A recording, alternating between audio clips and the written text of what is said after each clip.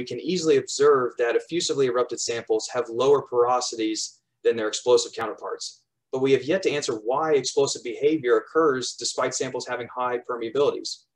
And we propose the key to explaining explosive potential lies not in the explosive data, but rather the percolation curves for effusive eruptions.